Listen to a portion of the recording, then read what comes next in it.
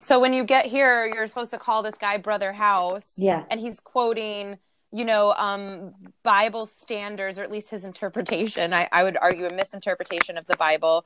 He's arguing them as social normative behavior with you guys. So, like, are they having you guys go to church? Are you being forced to participate We were, in any of their religious stuff? we were forced to go to church. We were forced to read the Bible. We had to be saved. Um, Basically, if you didn't get saved, you wouldn't have gone up those shirt colours.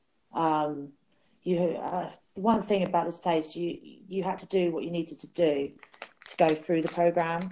Because if you didn't keep a smile on your face and just pretend everything is okay, then and you were miserable and stuff like that, you would just go down the shirt colours and you'd get treated like crap. Sorry if I'm not allowed to say that word. Oh, you're allowed to cuss on here. You're Okay. good. You're good.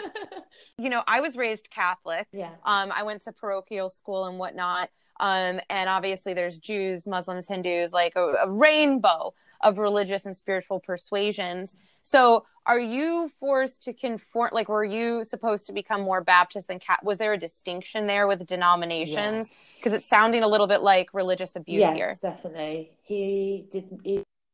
All the other religions were like against their religion, basically. So they were all going to hell. The only way that you could get saved was by Jesus Christ at the Baptist church, and that's the only way that you're going to heaven. And they made fun of like Jehovah Witnesses, and I remember him bringing him up several other times. That's how I knew about the other religions, because he used to say them to us and make fun of them and say they're not they're not going to heaven because they're not getting saved right and they're not baptized right.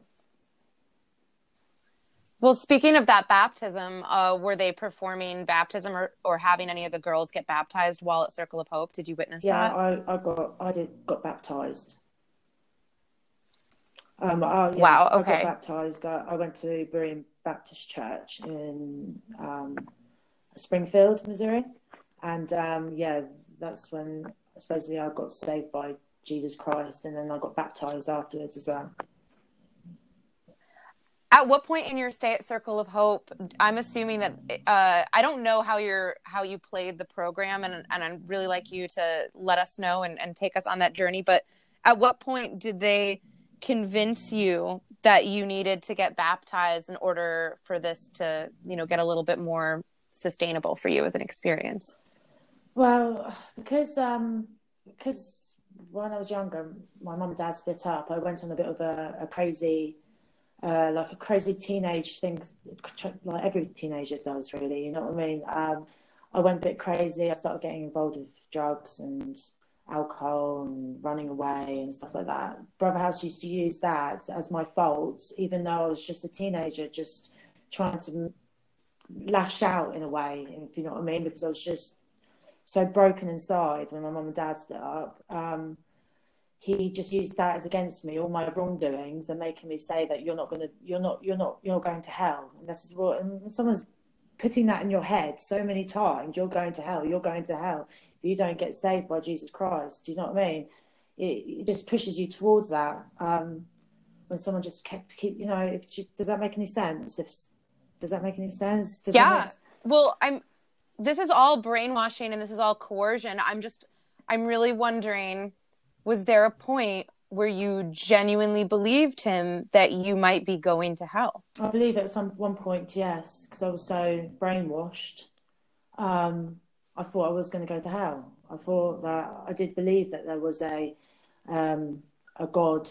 I, to this day, I don't know. I believe there is a God, or maybe there might be a God. I don't know. It's like the unknown, isn't it?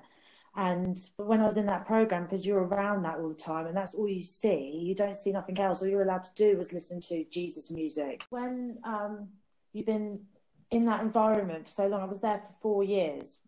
You know what I mean? So when something's been put into your head for so long, and you're going to church, and everything is about God, obviously you're going to start believing it and being brainwashed by it. Yeah, I mean, it makes total sense. And I think that's something I'm glad that you have an understanding and you can accept the brainwashing that you went through definitely. and recognize it as such, you know, because I think a lot of us spend a really long time not addressing that.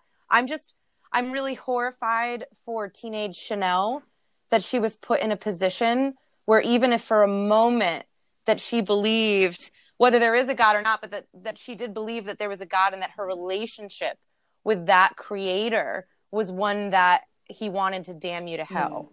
Definitely. That's not fair. And I feel like the effects that could have on you and your spirituality and your relationship with a higher power, if you chose to have one, that those like that, I didn't understand religious abuse until recently. I still don't fully understand it, but I think that this is a pretty good example of that. Yeah, definitely. It's it's really hard to explain when it goes on into your head, because it's just, you don't realize at the time when it's happening, but when I look back on it now, I just can't believe someone could do that to someone. You know what I mean? I don't understand how he could do that to those girls. You should be your own choice at the end of the day, which religion you want to support. You know what I mean? Yeah, and also I don't think it's appropriate to project our realities on others, regardless of like if it's religious or political or whatever the case may be. But here I also find this really offensive, where you have this brother Boyd guy who is this authoritarian, like almost a conduit, a middleman between these young, underdeveloped prefrontal cortex teenage minds and their own personal higher power. And the translation that he's giving to these young people is not that God is love and God is mercy and forgiveness and all potential, but that God is judgmental and controlling and possessive and vengeful. And that is just, that's pretty scary. That's a really scary thing to do to young children. Yes, I totally agree with you.